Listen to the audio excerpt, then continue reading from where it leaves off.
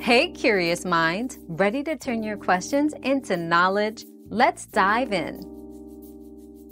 If your device's Bluetooth is turning off by itself, it might be due to several reasons including low battery power, as some devices automatically turn off Bluetooth to save energy. Software bugs can also cause this issue, so check for and install any available updates. Additionally, adjust the Bluetooth sleep settings on your device, as it might be set to automatically turn off after a period of inactivity. If the problem persists, resetting the device's network settings might help, but remember this will remove all network settings, not just Bluetooth. Our quest for knowledge never ends. Thanks for being part of today's discovery.